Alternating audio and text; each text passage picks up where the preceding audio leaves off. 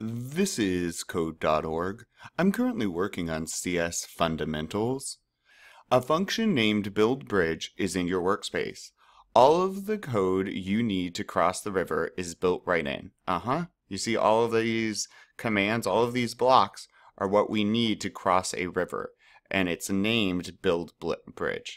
Snap this small green buildBridge block into your workspace twice to fix the path and get Steve to the redstone torch.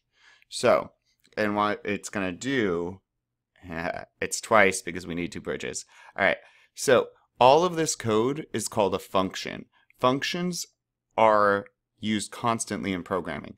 If you, instead of having to write this over and over throughout our program, if we wanted to build a bunch of bridges, we could create build bridge, sit it somewhere else, and then just run it every time we wanted by saying its name. So when we say the name, the computer says, build bridge, what's that? Let me find, oh, here it is. And it will start running this code. Once it's done, it runs through each line of this, hits the bottom, right? It would go back to where we asked it to, build bridge, and run the next thing underneath of it.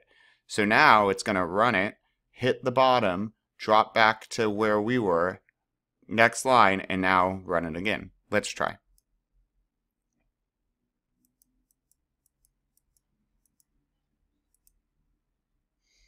That looks good to me. And so we ran, notice where the yellow highlight is?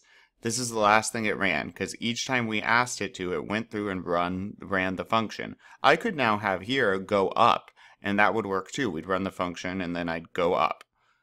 Once it was done running those functions, it just keeps running the lines of code. Anyways, let me get this torch. Ta-da!